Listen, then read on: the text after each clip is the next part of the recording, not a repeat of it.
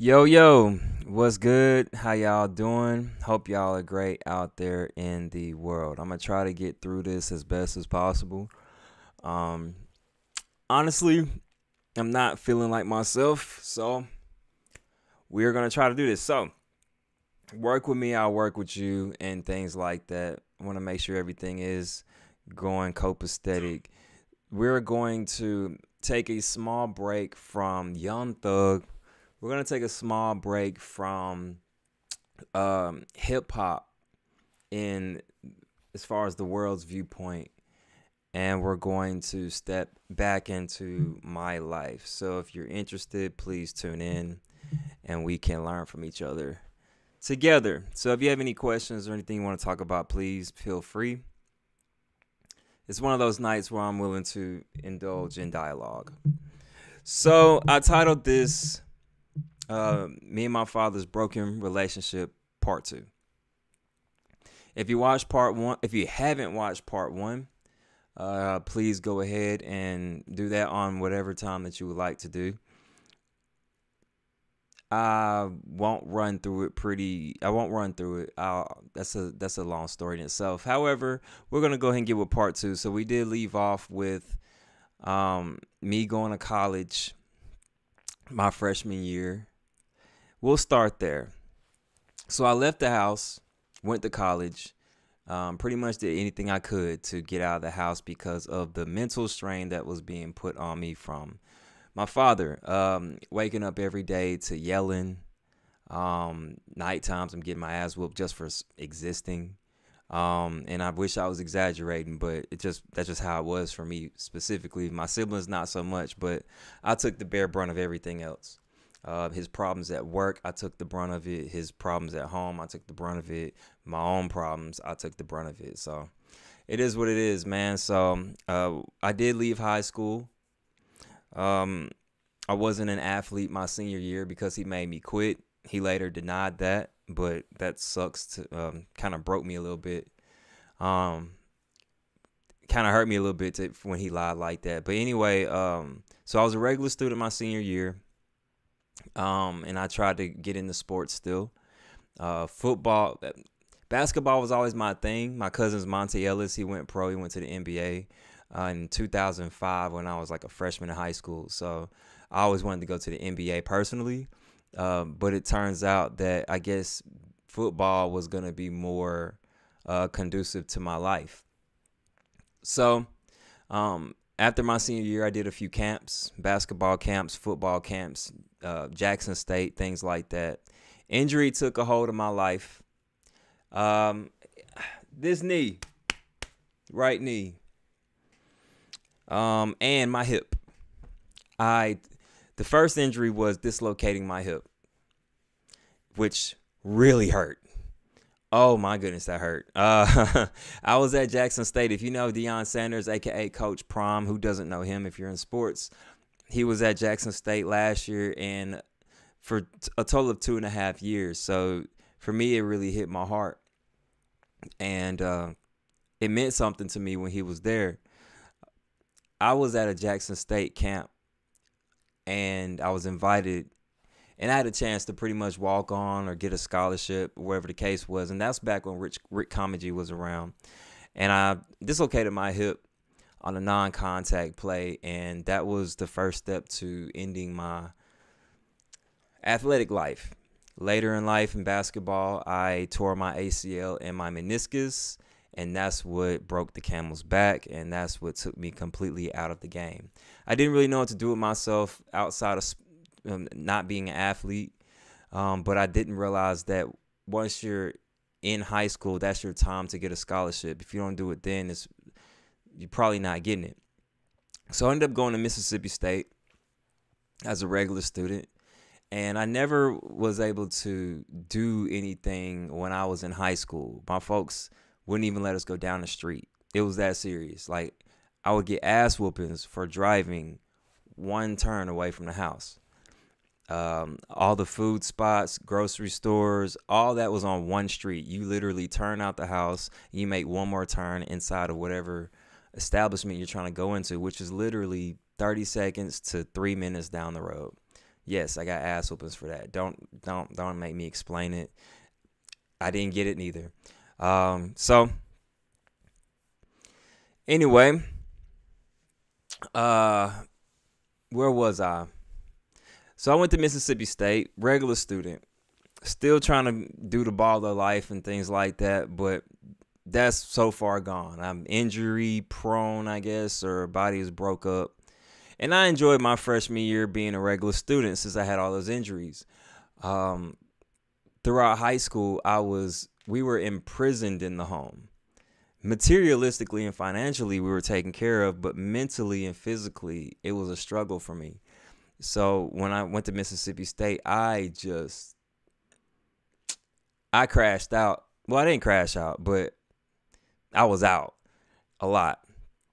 I had never been to a club in high school. I had never brought a girl home. I didn't do any of the things that even a child would, like small things. So when I went to college, I just acted a fool. I'm going to parties here and there and everywhere.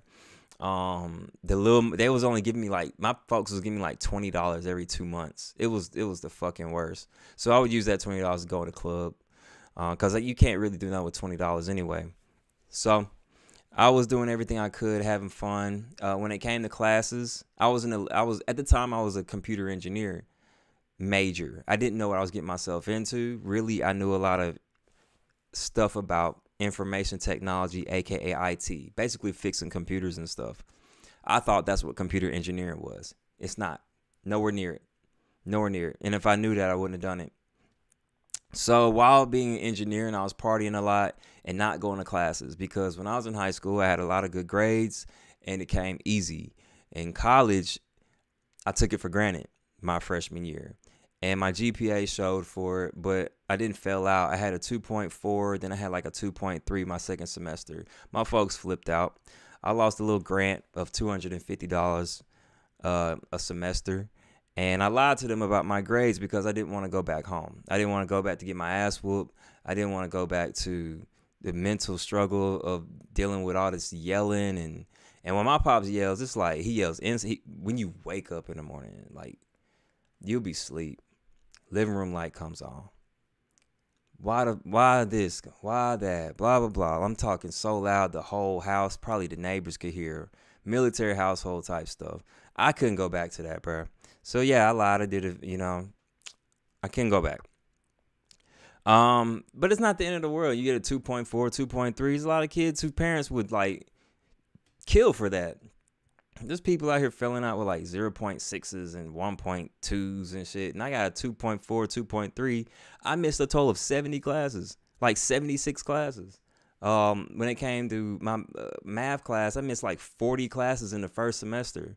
Came out with a B. I took a lot of stuff for granted, whatever the case is, blah, blah, blah. Still came out on top. Folks didn't like that. They kept the he's a liar and a bad child narrative going on since high school, whatever. Didn't care about anything that I had going on mentally or what I had going on in my life. It was just all about them. They always complained about loans and that I didn't even want, or financials. Even when my refund check came and went to my bank, and I didn't even know what a refund check was. And I asked them, I said, yo, what's this money in my bank? And they said, oh, that's ours. And then 30 seconds later, that $2,000 and something dollars went to zero. That quick. I wish I never said nothing. Sophomore year comes around, and this is when it gets interesting. My sophomore year. So I somewhat learned a lesson my freshman year. Don't fuck off. So my sophomore year, I took it a little more seriously. And my folks threatened me, saying we're going to remove you from Mississippi State, which was like 2.5 hours from home. So me being that far from home, I'm like, y'all can't do shit. I'm here. Y'all got to take out your whole day to actually come get me, which ain't going to happen. Not back then. Not in 2010, 2009. So I took it to my advantage. My sophomore year, I took my classes more seriously. However, my classes were so hard. It just, at a PWI, they do everything they can to fail you, especially if you're black. So as far as my sophomore year is concerned, I ended up falling in love on accident. How that happened was I was supposed to have like this casual sex situation with this girl I had met. And because we didn't have protection, because I didn't have protection, I was like, we can't do this. And we started talking and getting to know each other. And it was probably a bad decision. I took the mature decision, but, you know, I got to know her more. And it really made things worse because she already had a boyfriend. So we'll get into that story another time. But to fast forward, I did everything I could to pass classes. I was in love. I had heartbreak going on. I had friends who were habitual liars. Like, when I say liars, I mean lied to the point to where they did it for themselves. So my sophomore year was a bit of a struggle, and I ended up getting pulled by my folks at the end of the year. They didn't give me a no heads up or nothing. I told them my grades, you know, and they was like, well, I'm glad you tried, and pulled me anyway. So I had a little emotional moment to myself because I'm back in the house, and I went into a depression. So now I'm at Jackson State, and I get my first job, which was Nuke's Eatery. Jackson State was too easy, way too easy. It was high school. I didn't study at all, and I came out with all A's in a B one semester and all A's in a C another semester. I loved the campus. Love the teachers, love the students. I hated being there because I was home. So once again, as a 21-year-old, I still can't do anything. I can finally drive down the street because I had to drive to college anyway. But with that being the case, you know, I got a little taste of finally being grown. I ended up saving like $3,000 to close to $4,000 at my job, secretly behind my folks' back. Because if you remember me telling my story in part 1, my freshman year, before I moved in, well, we moved in, and then my pops pulled me back in the whip and made me a deal that I couldn't say no to, because if I said no, he was going to send me back home. So it was either say yes or yes. So he was like, if you fuck up, we're pulling you, and if you come back to Mississippi State, we're cutting you off. And that's exactly what happened. I went to Jackson State. I was doing well. They were so happy I was doing well.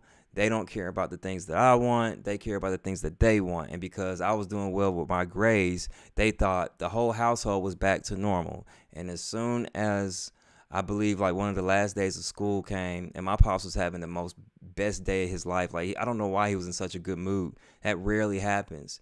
And I just shut that shit down happily. I said, yeah, I'm going back to Mississippi State. That smile went away so fast. When we went back to the house, this nigga came up with a list of shit that I have to pay on my own. Put the whip in my name and said, you're on your own now. And so it was more of a spiteful thing, into where like he would say like it was more so like, you'll be back home, you'll be crawling back type of thing. Little did he know, I already had enrolled in classes. I already had an apartment waiting on me. I had a lot of money. I was done. And so the day I was finna leave, this nigga switched up as if it was like a farewell moment with tears and stuff, like, oh, he's growing up, the bird is leaving the nest. No, you cut me off, bitch. The fuck? Like, the fuck? Yeah, you cut me off. Now we're gonna make it seem like this is a sad moment. Is it because my mom's here? Is it because you're not acting? It's because you're acting like you didn't cut me off around her? I'm not really sure the answer on that. So I ended up leaving, and it was a struggle. It was a struggle. That summer was tough. That $3,000, really $3,500 that I had went down to zero within like 3 to 4 months because of a relationship I had. I was driving back and forth home. I was paying for hotels. I was paying for food. I had already knocked out some of my apartment bills. And by the time October came, I had $300. And guess where that $300 went? My truck broke down. My alternator went out, and I had nothing. And the girl that I was with didn't give a fuck. And we was watching Ted one day when it first came out, and he broke up with his girl, and I instantly texted my girl and I said, we're done. All that money I spent to gain for like 10 months just went away in 3 to 4 months. Trying to make somebody happy. All because of tears that she had when I left. Anyway, Danny, that was fucked up, if you see this. She's not gonna see this. Anyway, so I went through a lot. I learned about food stamps for the first time. Tried to figure out how to budget, things like that. And if I fast forward, it was still rough being in school, so I ended up dropping out anyway. So if I recap, freshman year Mississippi State, sophomore year Mississippi State, junior year I got pulled to Jackson State. Senior technically year I get pulled. I mean, I go back to Mississippi State, but I get cut off in the process. What parent cuts off their kid for going to school is the question I ask, but whatever. So I end up going back, and it's a struggle, and I'm selling fake J's over eBay. I'm buying that shit from China and selling it to make rent, and a bunch of other things just to barely make it. And I couldn't pay my cell phone bill anymore. I couldn't pay my loan bill. I couldn't pay this list of things that he had said I had to pay, because it wasn't like I was paying. It wasn't like I was paying these bills directly to the companies. It wasn't like he said, okay, I'm cutting you off my line. It was, you're going to put this money in an envelope and send it to me. So I'm not paying these. The bills are paid. You know, you got a family plan. Your bill's cheaper because you put more lines on there. You don't want to take me off of there. These loans, you know, all these different things. He just wants me to pay him. So when I couldn't do that anymore, because if I paid him still, I'd have been evicted. I'm not getting evicted, and I'm not coming back home. So at that time, when I couldn't pay those things, I get a phone call, and when I say I got the cussing out of my life, my pops never cussed us out. Maybe like once or twice, but that wasn't just something that he would do. But when I say he cussed me out to the fullest, it was bad. It was really bad. It was damn near life-changing. And I don't know, man. It just do something to you. And the worst part was, once he got through yelling for the 5 to 10 minutes, he hung up the phone, and I just knew he was finna cut my phone off. Remember, the bills paid for it. He wanted me to send him money. So when we hung up, I instantly called my grandmother, which is his mom, because she's dying at the time. This was around like 2012, 2013. So I call her just with a hunch, knowing that my phone's going to get cut off. And my grandmother, who's usually like, oh, hey, baby, how you doing? Or make sure you eat your vegetables, this, that, and the other. You know how grandmamas are. She wasn't saying none of that. She was quiet. She was like, it was one of those moments where it was like somebody was there with her. And that's when I realized she's dying of cancer, and my folks are in the room with her as I called her. Maybe she wasn't trying to make it seem like she was talking to me. Maybe they knew she wasn't trying to make her kids mad. I'm not sure what the case was, but it wasn't a good phone call. It wasn't like, you know, I was just like, yo, I hope you get better, stuff like that. I hang up. About 5 to 10 minutes later, my signal on my phone goes to no signal. So for the first time in my life, I have no phone service. This was 10 years ago. Wi-Fi wasn't like it is now. Wi-Fi was very finicky. It was like, I won't say it barely worked, but it kind of barely worked. So I ended up going without a cell phone service for 2 years. Within those 2 years, I dropped out of school because I went into a second depression in my life. I couldn't focus. Like, I really flunked out, if we're going to be honest. And I just quit going to school. I was like, yeah, I'm done. I can't do this engineering shit. I can't do this white people school. Family issues. I don't have no money. Like, I'm fucked out here. So I ended up getting a job. And getting that job at Nukes, because I really transferred. It was crazy because I already had that job, but they weren't giving me hours. They would clock me in for like 30 minutes and then clock me out. So what I did was I had like a student job or something like that. So I was working at Nukes and I had the student job. So that was actually paying me. But like I said, I went into a depression. dropped out of school. Now I'm at Nukes full time. So for about a year, I'm working there full time and I'm making money. However, my body's killing me. It was like 50 hours a week. No lunch breaks, no breaks. We would do 12-hour shifts Monday through Wednesday. It was bad, man. It was almost like my manager was setting people up to run the clock up, to blame them for running the clock up. Basically, if you're 40 plus hours over during the week, you're overtime. He would put so much stuff on our to-do list to where we would have to run over 40, that he would fire us because we're running over overtime. But it's a scheme. It's how he does things. So I'm full time, and within that year, I get a phone call at my job because I don't have a phone. I have a phone, but it doesn't work. So it was my mom. At that time, I hadn't spoke to her in a year, maybe 2. I don't remember. I know it was over a year, and she was like, "Your grandmother just died, and the funeral is like this week or next week or something." So I was like, okay. Hadn't spoke to none of them in a year or 2. But apparently you still have the right to say somebody in our family died and have the obligation to come. And my dumb ass came. So the worst part about it was I had to carry my grandmother on my birthday. I had to carry my grandmother's casket on my fucking birthday. Beautiful casket, I may add. It was like a rose gold type of casket. It was beautiful. It was very beautiful. And me and my father had like an unspoken let bygones be bygones type of thing. Which, looking at it, if any of y'all out there have like problems with your family, like real, like to y'all, if it's real shit to y'all, I know people won't find my problems very serious, but if it's real to y'all, don't let it go unspoken.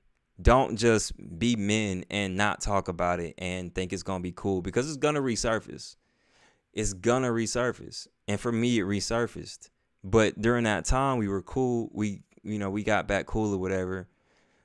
Back cool. We were never cool. But we got to a point of, okay, I'm a man, you're a man. Let's stay out of each other's way. We'll just be cool. So that's what happened when my grandmother passed. And I basically spent like 2, maybe 2.5 years dropped out.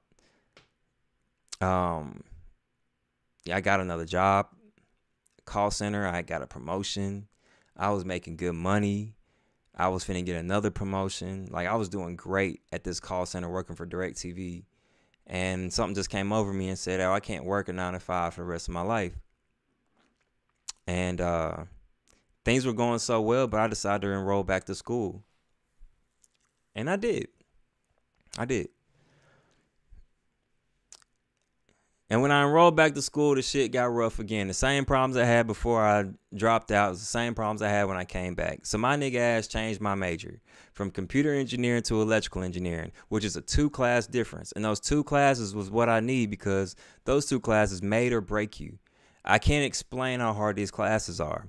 But let's just say this black teacher head was so far up his ass, he thought he was better than everybody, and he failed me. He didn't want to help anybody do anything. He wanted you to already know it from another school or whatever the case is. And they ended up firing him like 2 years later. But I ended up changing my major, so I didn't have to deal with him anyway. Electrical engineering, which was one of the best decisions I ever made. Failed a few classes multiple times. Microprocessors, I took it 4 times. Fuck Dr. Jones. He's a bitch ass nigga. Well, bitch ass white dude.